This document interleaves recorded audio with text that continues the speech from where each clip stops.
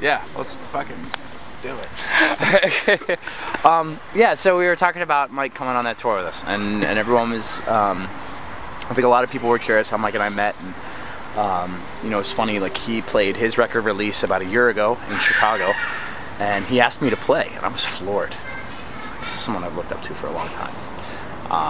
You know, of course said yes. It was in Chicago. It's a place called the Bee Kitchen, and so I play, and him and I are talking, and we, you know, we hit, you know, I think we hit it off. We, you know, have a really good night, and he, you know, was really stoked that I played and stuff, and him and I keep in touch for a little while, and my friend Matt approaches me about starting a band about a month later, and we needed a drummer. I was like, Matt, well, why don't we ask Mike to drum? He'd probably want to play. And so, email Mike. We're like, hey, we have this idea to start a band. Like, do you want to play the drums? It's really casual. Like, obviously Mike has a family, and I'm on tour all the time, and Matt's in school, so it's just like, you know, we can't play a whole lot. This isn't going to be something that we want to tour. Like, it's just something very, you know, for fun. And so Mike's like, yeah, sure. And Matt and I are kind of like, oh, like, we gotta write songs now.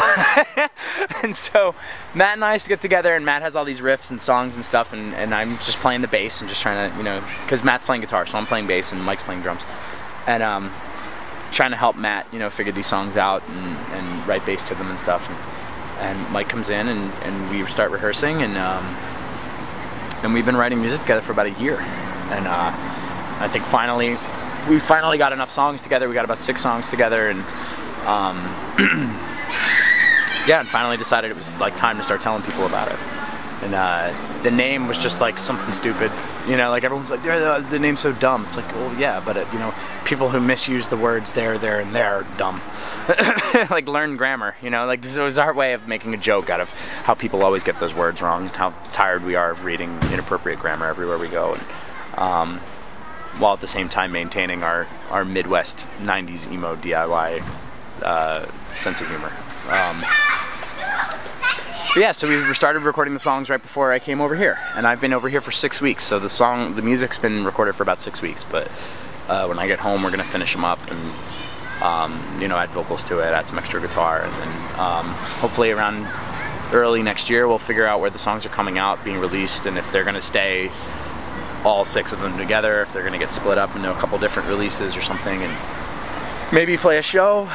But seeing as how we're all incredibly busy, I don't know if that's a possibility. I would like it to be. It's one of those things where it's really fun for us all to get together and play and work on something that's not our total priority. Like, Mike's concentrated on his family and with his music, and I'm concentrated, you know, on my own music and what I have going on in Chicago, and Matt's, you know, concentrating on school, and he plays in a couple other bands as well, and it's, you know, so it's a nice escape, I think, for the 3 of us to have something creative to do that isn't our #1 priority, but can keep our minds moving a little bit.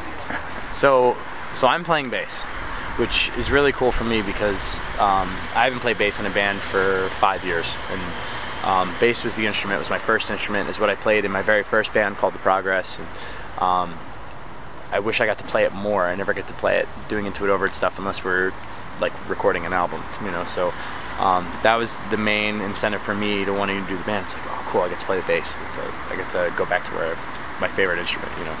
And Mike is playing the drums, and Mike had played the drums, I think, only in one other band, and aside from maybe his own recordings that he does with this thing called Owen, which he does, but he played drums in a band called Cap and Jazz in the 90s, and but since then he played guitar in a bunch of bands, Span American Football, and well, you know what, I guess he played drums in Owls as well, but I think that was also a big incentive for him, was to play drums in a band. He hasn't gotten to do that for a series of years. And Matt, who's been writing the songs for the band, has formerly played guitar in a band in Chicago called Loose Lips Sink Ships, which was an all-instrumental band that was just based in and around the city. I think they maybe did a couple small tours and put out a couple records, but Matt's a phenomenal guitar player, and really, I think, could use a couple outlets to get his songs out there because he's so fucking good at guitar.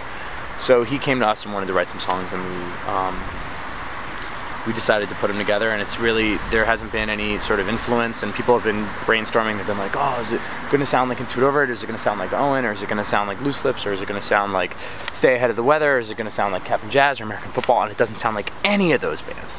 And that's what's, I think, really cool about it, is because people have these expectations like it's going to sound like something we've already done, but it doesn't. I don't think it sounds like any of that. And but I think listening to the songs, you can tell that the three of us wrote them. Like, it makes sense that we made a band that sounds the way it does, but I don't think it sounds like anything else we've done. People have been throwing around this word, which I fucking despise, this word supergroup.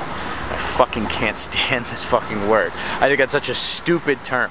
Like, nobody starts a band because they want to have, like, hype built around it.